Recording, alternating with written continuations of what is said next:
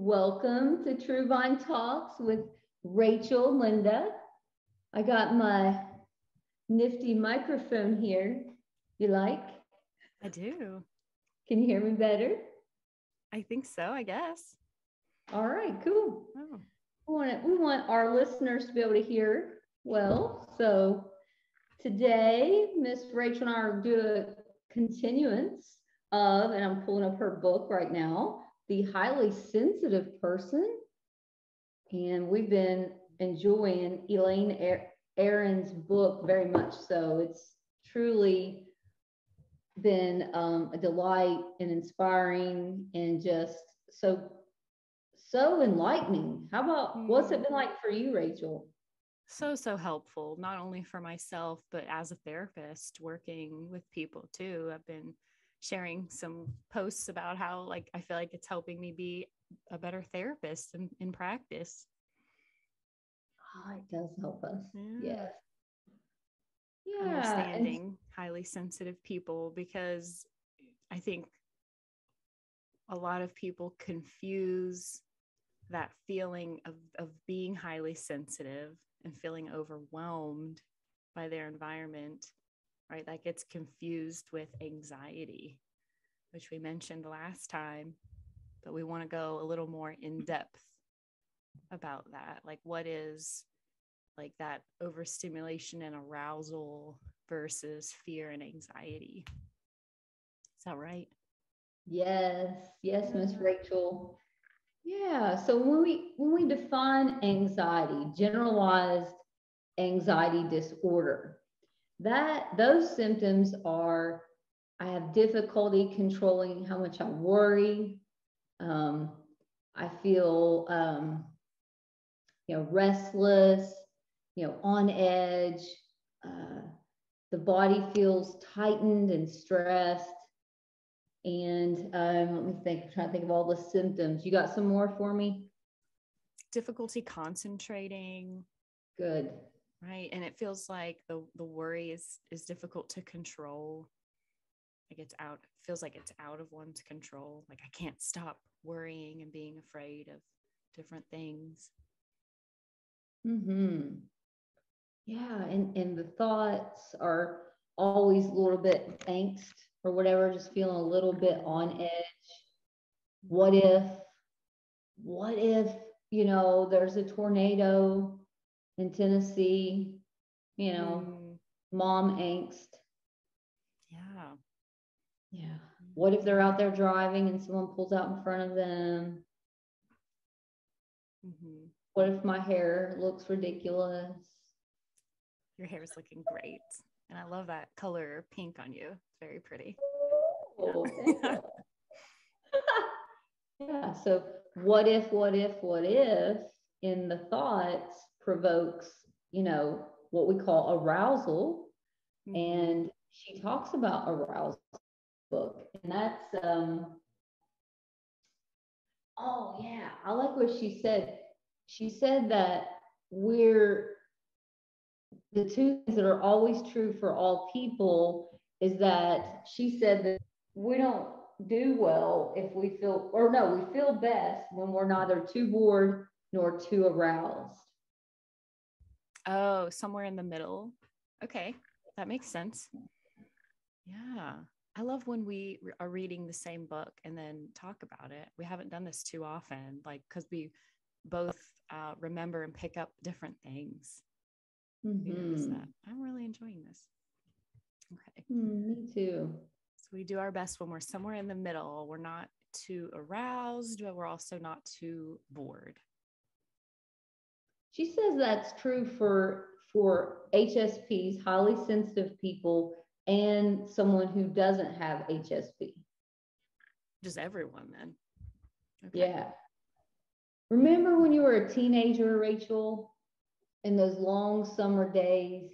Do you remember that? Yes. It was almost like you had too much time and you didn't know how to fill it. Yeah. You were at the age where you couldn't drive yet. And so you couldn't do a lot of things. but you weren't into the Barbies, you weren't into the dolls, the play. Mm-hmm. I think of being a teenager as that, not, not having enough stimulus. That's Yeah. something I that didn't would, have like this cell phone with social media and stuff to just like kind of waste time, for a lack of better words. I don't mean that in any negative way, because I'm guilty. I do it literally all the time, but I didn't have that. Yeah. As a distraction if I was bored. that's good though.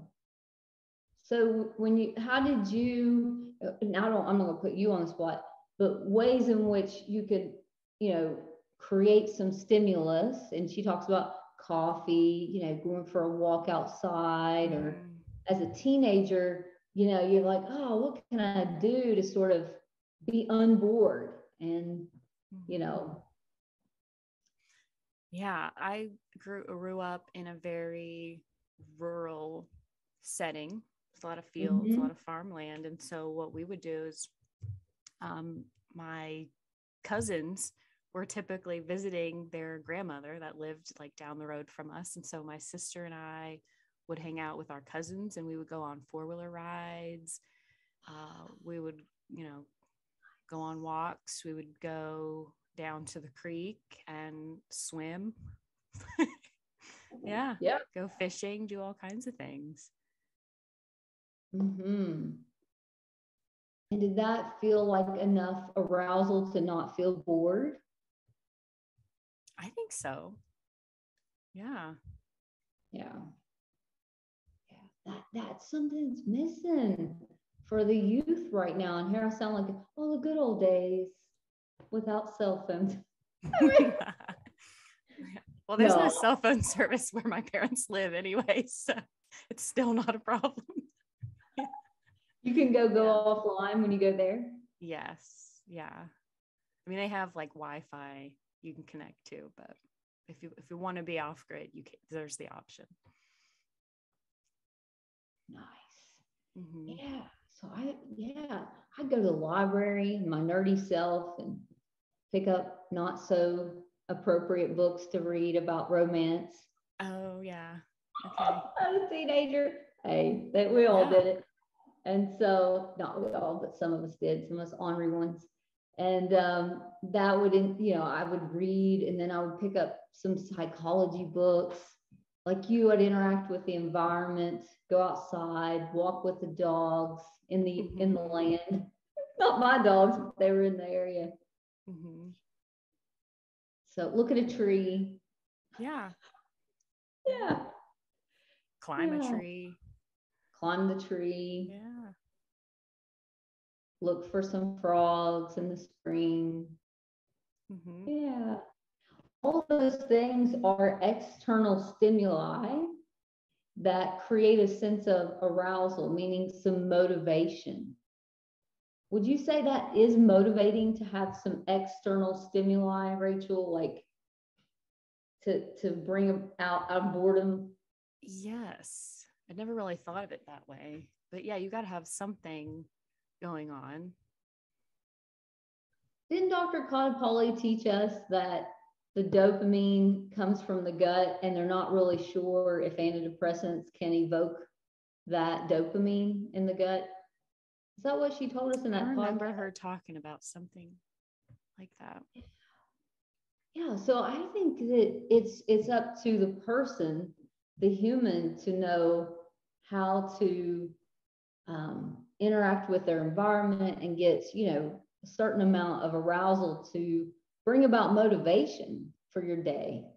And that's so true for the highly sensitive person. Yeah. Like what kind of stimulates or arouses you just enough? Just enough. It's kind of like that window of tolerance that we talk about in therapy, which is we want to be on the leading edge, as Sue Johnson calls it, which is, if you think of a square or a rectangle, the leading edge would be one of the borders. So it's like we're pushing and motivating ourselves just enough to feel like we're beginning to be outside of our comfort zone, but we're not crossing that threshold. It feels good to do something new and exciting, something somewhat challenging, but it's safe enough that we're not fearful, right? It's exciting to swing on the rope and jump into, the swimming hole, but it's deep enough, and you've swam out there and you've checked there's not any dangerous rocks. You're not going to hit your head, right? Nice analogy. Yeah. Oh, that's such a great thing to swing off the rope into the creek. We do that in West Virginia. We sure do. Yeah. Or jump off a big boulder into the water. Yeah. We don't suggest you do that, though. We would never suggest that you ever do that ever, unless, no, unless, just don't do it. Yeah. We're not an advocate of dangerous, fearful things. Number 3 is the transmarginal inhibition that I turned. She talks about this in this chapter about being the hypersensitive person. And I love her definitions. How soon are we to shut down? And I think that's what Rachel's talking about, the leading edge. I'm just going to get you close enough, right? Just to that leading edge, but we're not going to go so far that you play possum. You go dead. You freeze up or you run away. Yeah. Yeah. So I think what the book and other online resources for highly sensitive people kind of stresses is know what triggers you, know what over arouses you. So for instance, like for me, it's crowds. I get very overstimulated in loud places with lots of people, especially post-pandemic. I've noticed it's even more so. Yeah. Because there was this period of time where it was like no crowds, no people. Yeah, social distance. So I've noticed it's even worse now than it was before. If I'm in a grocery store and I feel like, oh, like, if it's like how grocery stores get really busy like before holidays. Yeah. And it feels like there's more people, and I can like sense the kind of like stress that other people are feeling because they're in a rush, and maybe there's the things that they need aren't there. And so everyone's kind of like rushing around me, trying to get what they need. They're in a hurry. And I'm just like, yeah, I get frazzled. I forget what I'm there to get. So I usually make sure I have a list. Yeah. And so knowing that crowds take me way beyond my window of tolerance, I will do my best to limit them or avoid them when I can. So like grocery pickup has been huge for me. So helpful. Thank you, grocery pickup click list employees. I'm so thankful. Right on. Thank you.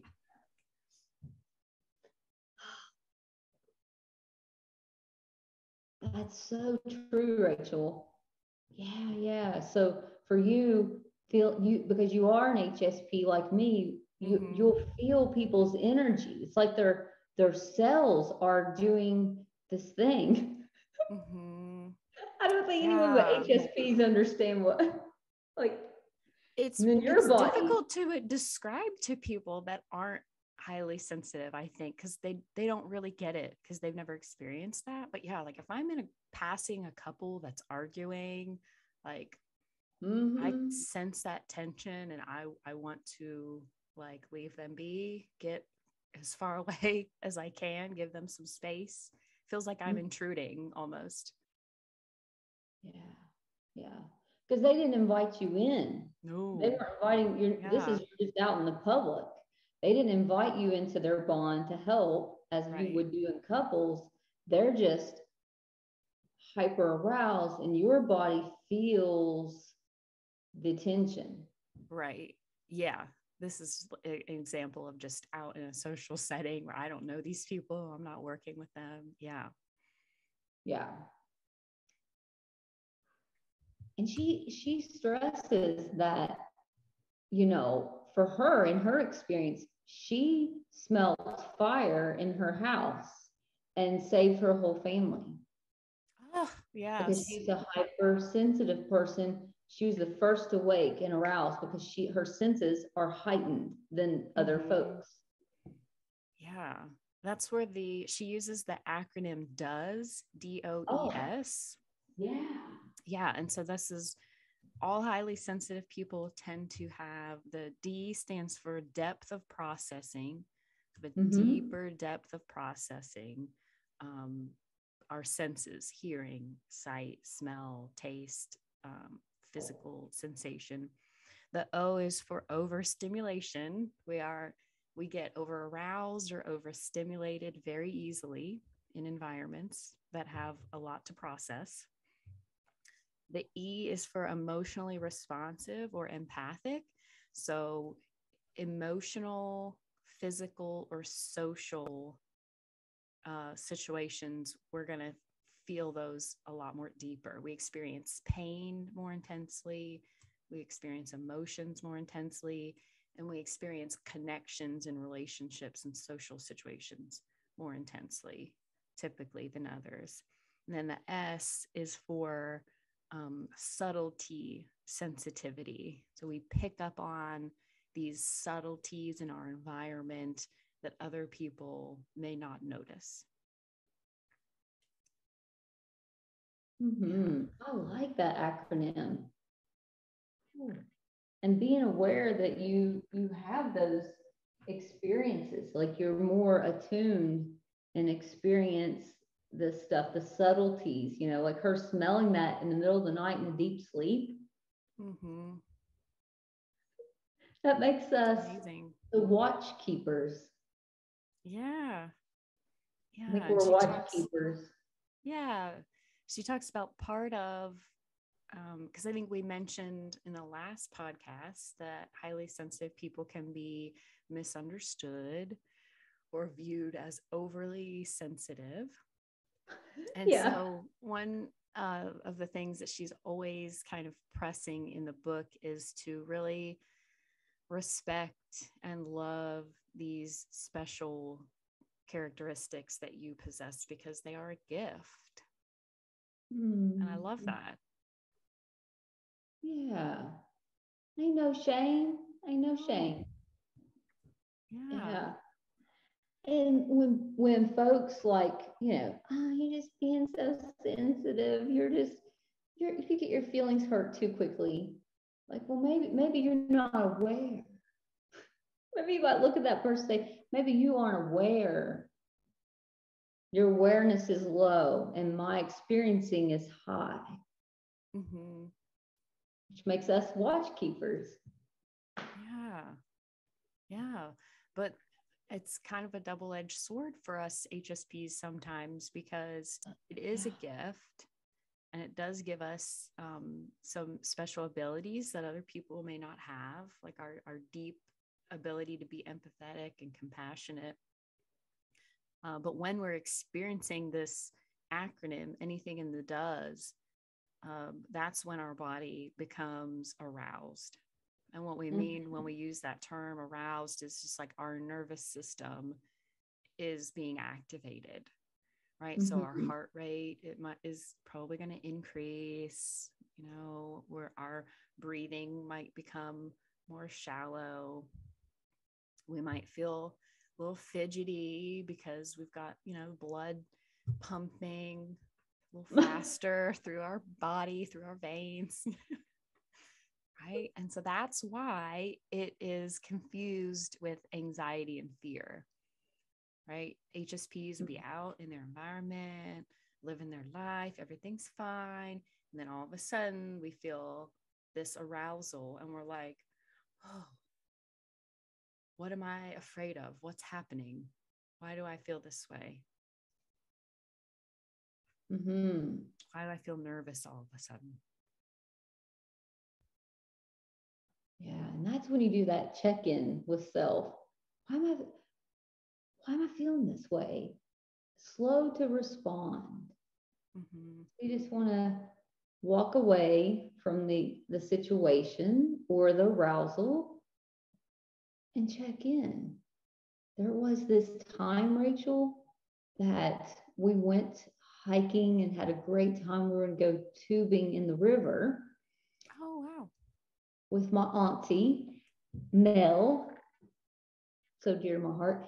And the river, and my sister was there. The river, she's great too. The river was just, we're all adventurous girls. It was just pounding through. And they had 2 days of heavy rainfall. And my aunt, she's on the leading edge all the time. She can get on the edge in life, which makes her my hero. I'm a little slower to the uptick. I'm like, I'm going to slow that down. And now I know why. I'm an HSP. And I said, a guy came out. He looked injured from the river. I said, I don't think it's a good idea we do this today. And she's like, oh, but I want to. And I'm like, I do too. Something tells me we don't need to do that. And that could be the Holy Spirit as well. That's my attunement to our universal, God and whatever you believe. I just felt this sense as an HSP that something wasn't good, kosher about the river that day. And picking up on those subtleties, it just rained. The speed of the water is gushing is awful fast. Right? Yeah. This guy looks injured. Good. This guy looked injured. Yeah. Yeah. And later, 2 days later, someone I think got hospitalized from that river. Aww. So that's what she talks about with ESP. Like, so listen to the HSP in your life. They might be saving your life. Yeah. How do you know? And she also says sometimes we get it wrong. Okay. Sure. I think that's true for everybody. Nobody's perfect. We're going to mess up sometimes. Yeah. Yeah. But trust us to be the watch keepers. I think that's my new term for us, HSPs, is watch keepers. I like that. I like that a lot. Yeah. In overstimulating situations, and when we say she, we're talking about Elaine Aron, by the way, the author of A Highly Sensitive Person, the book. So she says to kind of talk to yourself, and I think we mentioned it last time, like a baby, like you would soothe an infant or a toddler, right? And say, wow, this environment, there's a lot going on here. It's so exciting. It makes my heart race, right? Because speaking to yourself in a way that acknowledges that this is over arousal versus fear will help you calm down. Whereas if we get it confused and we start to say, oh my gosh, I'm feeling so anxious, I'm feeling so nervous, just saying those words sometimes will actually then create fear and intensify it. And Linda and I know that's true because we do that in therapy sessions to heighten emotion, right? And help people, understand what happens in their body when they're feeling a certain way to help them build awareness. Yeah. What you're saying is true. And when you activate worry and fear, cortisol starts pumping through your veins. So then you're in fight or flight. And then I think that are anxious. Then you are having anxiety. Yeah. And then that goes to, the transmarginal inhibition that Pavlov talks about. It's just, you just stop. You just, how soon can I shut down? Say I've been hiking 5 miles. Well, that's my threshold today. Tomorrow it might be 10. Okay. And that's okay. My threshold for that. Yeah. Absolutely. That threshold for the river that day was not there. I felt it. So yeah, it's very good. mm-hmm. Yeah. And I love how you acknowledged that, right? And you expressed your concern and allowed yourself to pause and walk away, right? Without feeling like, oh, I'm a failure. I didn't follow through with my plan, or right. I think it's hard. Sometimes we feel that way. Like, oh, I'm just a fun sucker. I didn't let us, I let everybody down. Mm-hmm. But you were doing your felt sense. You were following that inner guide, mm-hmm. what was right for you. And for them. And for them, exactly. For them. Yeah. Mm-hmm. And you're right, Rachel. An HSP might get into a negative thought pattern about self, viewing self as, oh, I'm such a damper on everyone's fun. And man, I'm really not the social butterfly that I need to be. And, of course, I acknowledge they were disappointed. I'm disappointed. I know that you're disappointed. And I feel like I failed you, and Mel. I feel like I failed you that day because I know you love having good fun and adventure. And I might have saved you from a broken leg. So there's two things happening. Yeah. Right? Yeah. Do you think that, Rachel? Like you could have both things happening, like absolutely. Same time. When we don't get to follow through with something we're really excited about, or right when what would you call that? Like expectations, the word I'm looking for, right? There it is. You have this expectation in your example, we're floating on the river, and then that expectation isn't met. Of course, that's disappointing. That's very natural. Yeah. But the way I frame it now is after reading that in the newspaper 2 days later, and I think it's pretty cool that it just pops up, 2 or 3 people, or I think it was 2 or 3 people, I can't remember exactly, got hospitalized from tubing. So then I was like, the water was too much. Validated yours and mine's antennas. Like, so lean into it. Don't shy away from it. Lean into it. But be mindful that you could be wrong.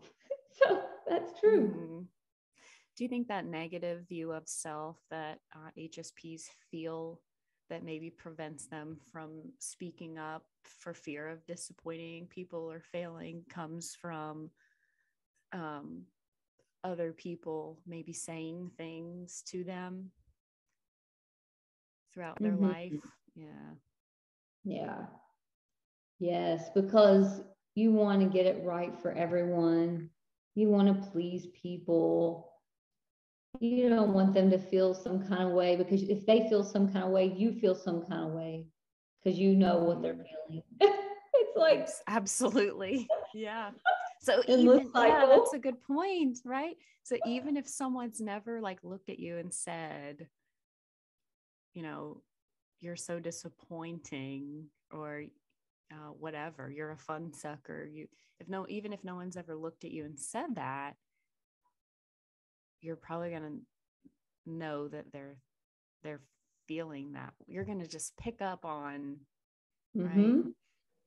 And also when we don't, this goes for, almost all of us, when we don't have the answer to something, we have a tendency to make one up. Would you agree with that? Right. Yeah.